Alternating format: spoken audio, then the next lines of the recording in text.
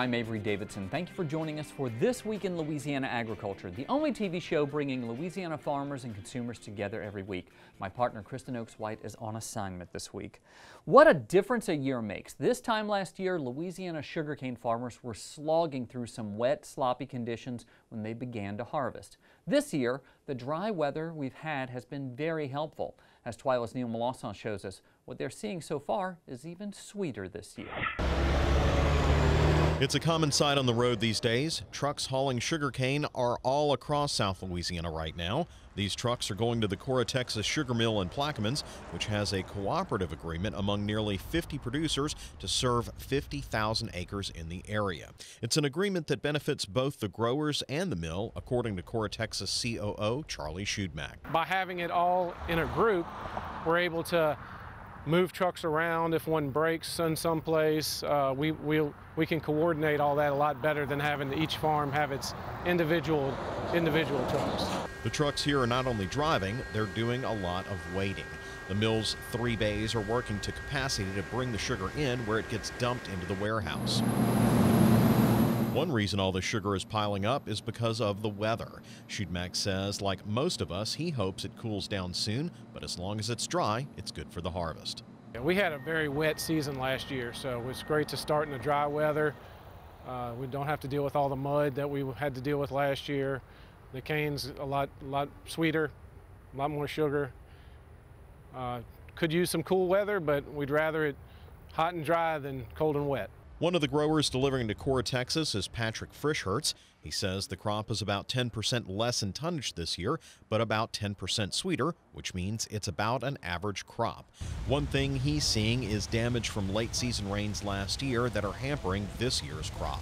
Due to the wet harvest of last year and then the wet spring this year, we had trouble cultivating, basically fixing the mess that we made last year, and that's causing some slight yield reduction this year. But because we've had good weather this summer and this fall, I'm expecting and hoping for an average to slightly above average crop maybe. Frischhertz says despite all the challenges, he loves this sugarcane harvest. One interesting thing is that before he was a farmer, he was a lawyer with no ag background. But every day he's out here, he says, is another day in paradise. Well, I love farming because you're working with people, you're working with the land. I joked with family and I say it's a clean living, and that every day I go home and I feel good about what we've done. We've been able to accomplish something, and overall it's just very enjoyable working with people. Sugarcane harvest normally runs through December, and last year it was the middle of January before it wrapped up for most folks.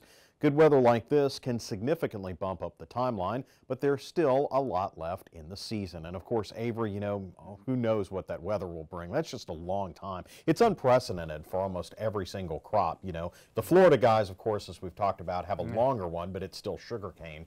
But man, I mean, that's just a long time to let your crop sit out in the field and wonder, you know, how it's going to be. How much cold weather we're going to get, how much rain. But I was watching something on 60 Minutes where they talked about the biggest issue this year overall with farming is weather. Right. And so, I mean, when you look across the country, at least this is some good news for a change. It is, and sugarcane is one of the few success stories we're seeing in farming right now. Not only price is pretty good, but for everything, as you heard in that story, it's about 10% more sugar this year than last. Well, let's hope that shows for sweet rewards next year as well. Thank you, Neil Melanson.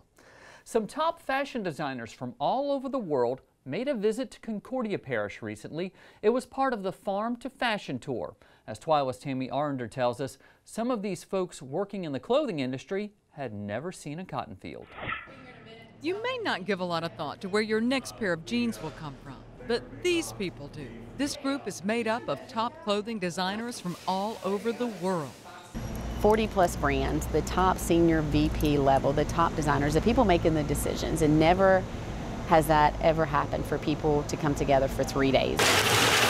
So BASF's E3 Cotton Team brought these fashion execs to the new Vidalia Mills textile plant in Concordia Parish. Of locally sourced cotton, one of the most environmentally up-to-date mills in the world, really redefining how you can make denim and how it could have a minimal impact. That minimal impact refers to sustainability and efficiency. That's where BASF's E3 cotton comes in. Environmentally friendly, it is economically viable, it's socially equitable. We're passionate about American cotton. We're passionate about BASF's E3 program, which gets complete transparency and accountability through the supply chain. And we think that that adds a real value against other sort of competing sustainability protocols. Most of these fashion folks have never stepped foot on a farm. So they were taken to a cotton field in neighboring Tensaw Parish. For clothing entrepreneur Matt Edmondson with the Imogene and Willie brand out of Nashville, it was an eye-opening experience. To see everything firsthand really puts it all in perspective. We are always looking for ways to improve upon the old ways. And knowing that now a state-of-the-art facility that literally its only purpose in creating it is to look at the sustainability component. You know, when we think about sustainability, we don't think about just one piece of the process, whether it's just the meal or maybe just the farmer, planting. We think about the whole process and the whole thing of it. Besides the sustainability aspect, this new mill will also bring some 600 jobs to the Vidalia area. I'm Tammy Arender in Vidalia for This Week in Louisiana Agriculture. Vidalia Mills will start spinning yarn in November and should be fully operational by spring of next year. October 4th was Ag Day in St. James Parish, and there was no better place to celebrate than the fast food farm. Second and third graders from all across South Louisiana made their way to the farm with 30 hands-on exhibits on how crops are grown, animals are raised, and most importantly, where their food and fiber come from. Ken Guidry, who helped start the fast food farm, retired as the St. James Parish 4-H agent. He's still coming back to help as he's seen the positive impact the farm has on children. I get to see the kids here at the farm, and then when I go to the schools, the 4-Hers would talk about them, and then when you see the younger kids, they're like, I know you, you're the guy from the farm. And then if you ask them questions, a lot of times they can tell you some of the things they've done and seen at the farm, which means that we're making an impact on for the kids. The fast food farm is on the property of sugarcane growers Scrap and Denise Email, who are active in youth events, particularly through Farm Bureau. All second and third grade students in the parish were invited, as well as children from other parishes. Speaking of 4-H, this year's 4-H week theme is inspiring kids to do. And that's exactly what's happening this week all across Louisiana. In Baker, East Baton Rouge Parish 4-H agents spent the day at an area school to teach junior high students how to fly a drone, hands-on experience. That's a skill that could have many uses in agriculture as more and more technology makes its way to the farm. We have a great partnership with 4-H, and Jesse Hayden and Rochelle Wilkins works in East Baton Rouge Parish, and so Jesse already had a program at Impact, and so for this year we just partnered with 4-H to supply really the drone content for Jesse's 4-H program. Technology is playing like a very large part in agriculture. You mentioned that people are driving tractors.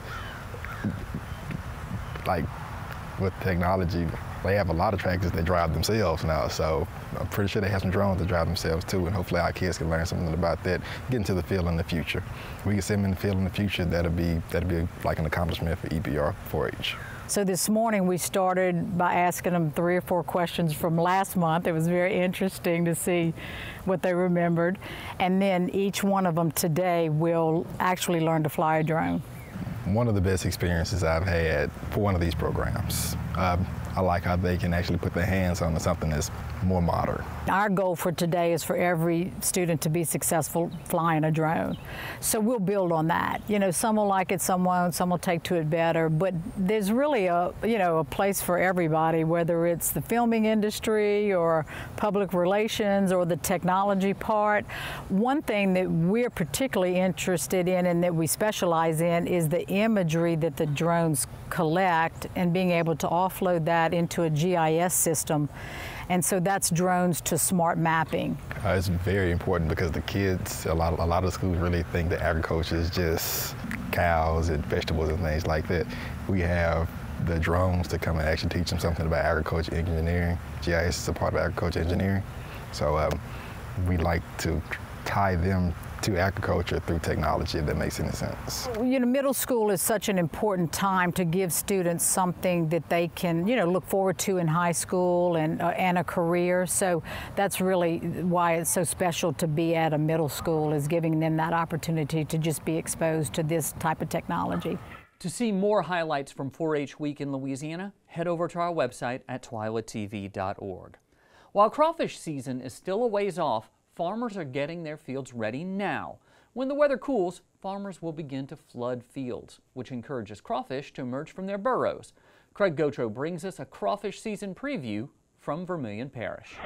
In a few weeks, farmers will begin flooding these former rice fields and transform them into next season's crawfish ponds. Getting a field ready for crawfish starts early, in the spring, when choosing the variety of rice to grow in it. We grow varieties in the crawfish ponds that are going to be maybe a little taller, a little leafier, bigger stems, you know, whatever it takes to get as much food out in that field as possible. Richard likes to recycle water from ponds located nearby. According to him, it makes sense both economically and environmentally. We're not drawing down off the aquifers. It's cheap water because you're not relifting it real high. Doesn't cost us a whole lot of diesel or electricity, whatever the fuel source is. While some farmers may be getting eager to flood their fields, conditions are not favorable, so they should hold off flooding until the weather cools. If you flood this field, it's going to be some really bad habitat for crawfish.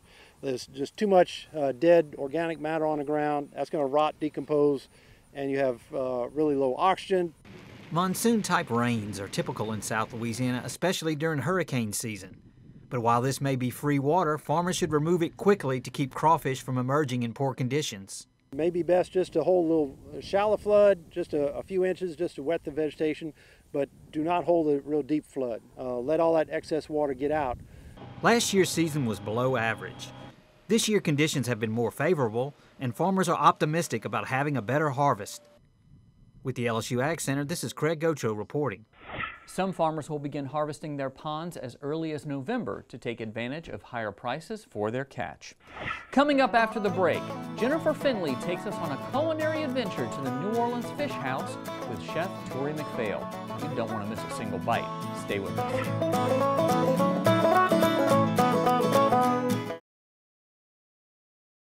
I now hope they're fighting today. I hope they are.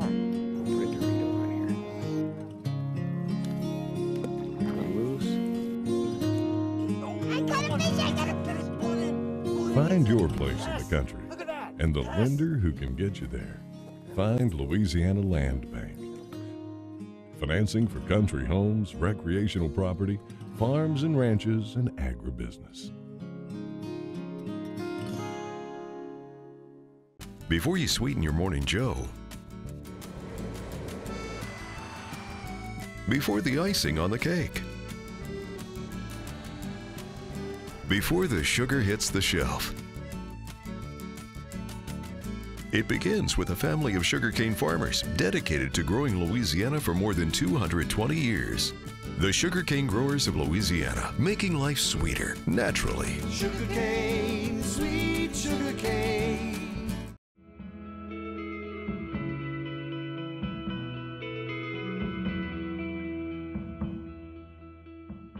I'm a farmer. I am a farm wife. I am a cowboy. I am a grass farmer. I'm a businesswoman. I'm a conservationist. I am an advocate. I am a voice for Louisiana farmers. I'm always learning. I'm a husband. I'm a mom. I am a dad. I'm a granddad. I am a consumer.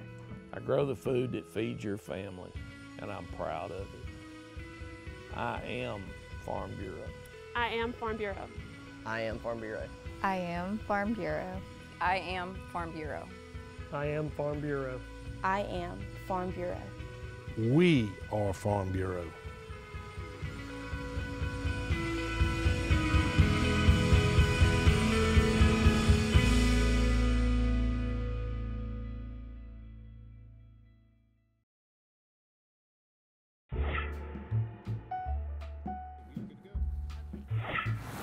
Welcome to Field to Feast, where we profile Louisiana's local ingredients. Today, we're at the New Orleans Fish House. We're going to meet up with my good friend, Executive Chef Tori McPhail of Commander's Palace. We're gonna shop the market, then head back to his house and make a delicious seafood gumbo. So come join us. Field to Feast with Jennifer Finley is brought to you by the Louisiana Crawfish Promotion and Research Board. Louisiana Crawfish, ask before you eat. By the Louisiana Beef Industry Council, beef, it's what's for dinner. And by the Louisiana Rice Promotion Board, think rice. All right. Don't mind if I do. We are at the New Orleans Fish House with Cliff Hall and my good friend Chef Tori. And Cliff, can you tell us a little bit about what we have going on in here? Okay, this is a room that we do our processing in. As you look around, you will see tables, and during certain portions of the day, we have cutters that will come. They will look at this board and get orders from all of our fine restaurants in New Orleans, Baton Rouge, along the Gulf Coast, and then each cutter will take ownership of an order. Well, my biggest question first off is, where is all this product coming from? Well, we buy product from all around the United States, but we try to buy as much Gulf product as possible. So we have drum that's on the table back over here. We have tuna that comes directly from the Gulf of Mexico that's in here. Got some sheephead, some snappers, some triple tail. We try to support as much of our local fishermen as we can. And so this is a big facility. How much product really runs through here annually? When sheephead's running, we go through about 25 to 30,000 pounds of sheephead a week. Drum, because it's more available consistently throughout the year, we'll go through about 30 to 50,000 pounds of drum in a week. And then in redfish, depending on what we're able to harvest from the farm, that'll be from 10,000 to 20,000 pounds a week. Okay, we have some small black drum. We call them puppy drum because they're smaller. This is the preferred size fish for commanders, for the restaurants. Drum is what we call utility fish. It is so good that we can do anything else we want with it. It can be crab meat, fresh shrimp, saute a fresh crawfish. If we want to make that with cognac, that could go on top of it. It's the fish of all recipes. Very versatile. Is it what people say is white and flaky fish? Yeah, so the New Orleanians palate, especially the Brennan family that have been here for generations, they like something that's white, light, flaky, and very delicate in flavor, and this is absolutely perfect for a New Orleans palate. And this is my favorite too, I think. Nothing better than a redfish coubillon, in my opinion. Love it. That is really good. So we get these fish farmed and we get some wild. Okay. There is no wild season in the state of Louisiana. We're hoping that eventually we can persuade the government to allow it to be able to be commercially harvested again. I'm always impressed on when they hit your line, how much muscle they have and how yeah. It's a very aggressive fish, and so people sport fish for them quite often, and they're actually not just now bass tournaments, there are redfish tournaments along the coast of Louisiana where people come from all over the United States and the world to tournament fish for these fish. Well, I think that sounds like the perfect next field to feast. What do you think? I think we need to plan it. We'll grab our buddy and we'll go out and do some fishing together. How's that sound? Come here. My favorite though was when I went bow fishing for redfish. That is intense fun. Just F-U-N fun. Yes.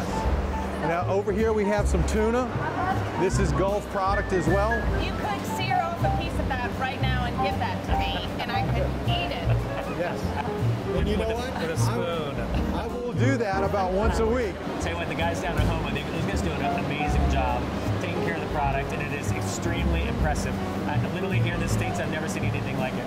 That the care and passion that they take in taking care of their products is exactly the same as chefs do in our kitchens. We're taking stuff home with us today, by the way, because we're going to be making a fresh, delicious seafood gumbo. I heard that you have some soft shell crabs in the other room. Yes, we do. Those are my absolute favorite. Mine as well. I love this. Wait, can we do that again? And take two. Action. Your stage debut. The debut. Dun, dun, dun, dun, our favorite here are some beautiful, fresh, soft shell crabs that we just got in. This little guy right here is making a few bubbles for you. He's trying to impress you this morning. Beautiful, gorgeous, gorgeous. Every hour to hour and a half, there's somebody checking those tanks. When that crab comes out, they'll wait a few minutes so that it gets a little bit harder so it doesn't just fall apart, and then they'll remove those crabs one at a time throughout a 24-hour process in order to provide the product for us like this that I can give the chef. We have the hard-shelled crab as well, which can be used for boiling for around the home, or we have it picked for meat to supply to chefs so they can use the jumbo lump to topping things, claws for stuffing. Well, this is so exciting to be able to have a day like this. And next up, Tori's going to take us to his house. I'm so excited, and make us a big seafood gumbo with all of these local wonderful ingredients. So y'all come join us.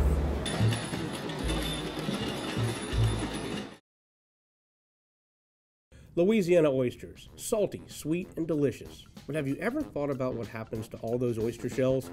Most of them end up in trash cans and landfills. The Coalition to Restore Coastal Louisiana is changing this with its oyster shell recycling program, and you can help by visiting these participating restaurants. It's a simple and delicious way to restore our coast. The shells will then be used to sustain and rebuild oyster reefs. Remember, once you shuck them, don't just chuck them.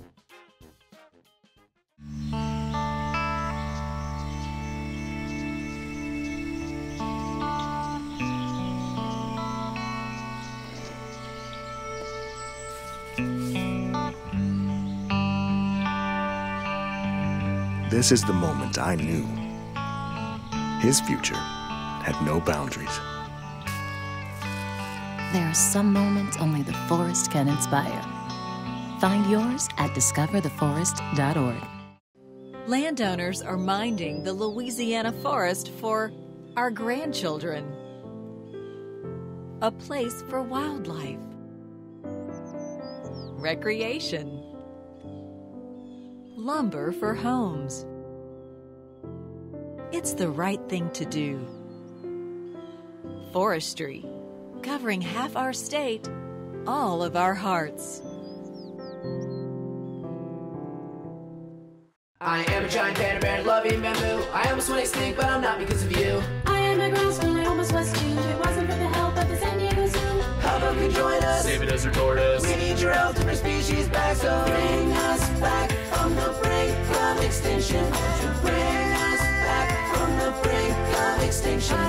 Bring us back from the brink of extinction. Bring us back from the brink of extinction. And desert tortoise.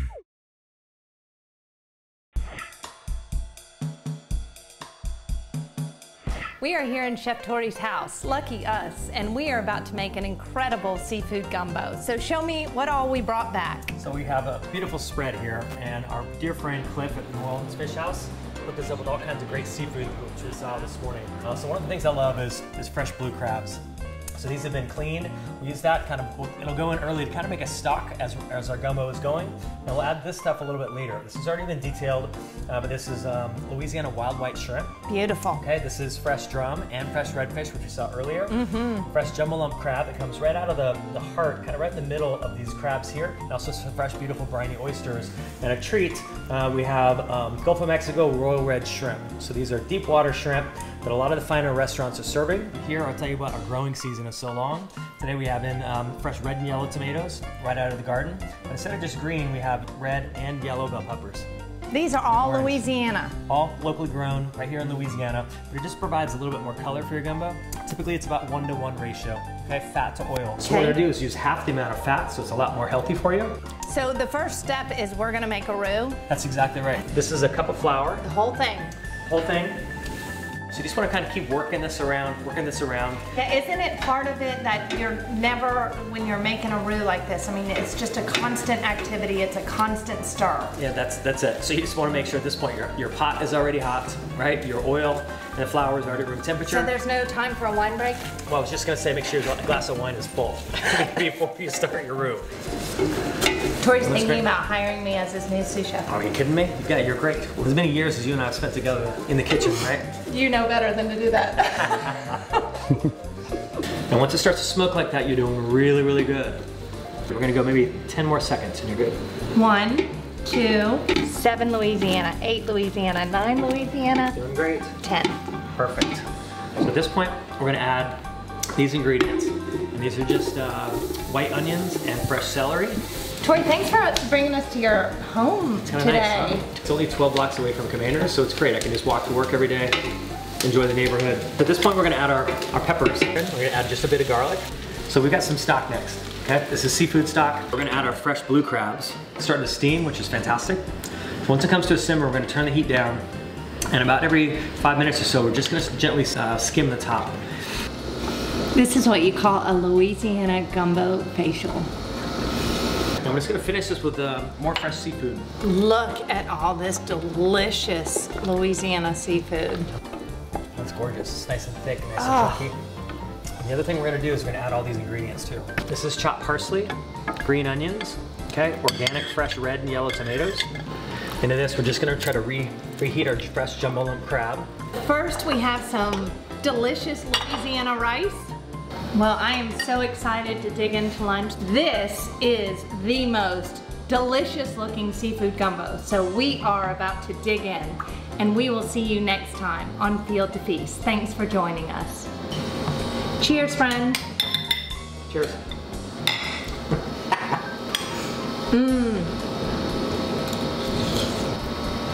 It's not too bad for somebody that's kind of whipped together on a Wednesday. It's Tuesday. Is it? It is Tuesday.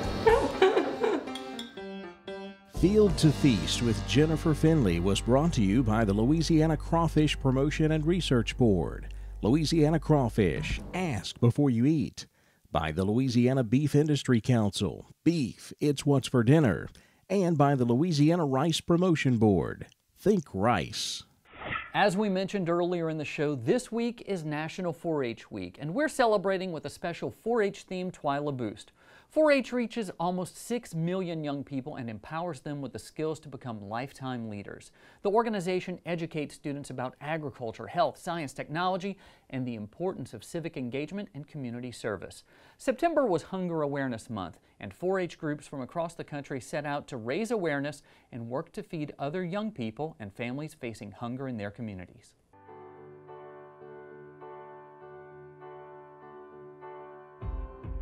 What I focus is I focus on healthy living. Since I made healthy living a lifestyle of mine, I like to share it with all the youth that I teach. And that's sort of where I found my passion. But I was more interested in helping others as well because they taught me so much and I wanted to give back as well. I've actually always been interested in helping people with this particularly.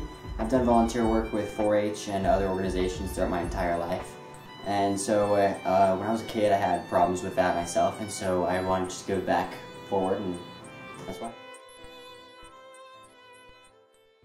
It's always great to see young people doing great things. That does it for this edition of Twila. Be sure to join us next week when we'll show you how the Natural Resources Conservation Service is working with Ducks Unlimited and rice farmers to help migratory birds. Until then, you can watch all of our stories online at twilatv.org, and be sure to like us on Facebook, follow us on Twitter and Instagram, and subscribe to our YouTube channel and turn on those notifications so you don't miss a single story and some special content you won't want to miss. For all of us here at Twila, thank you for joining us. We hope to see you again right here next week.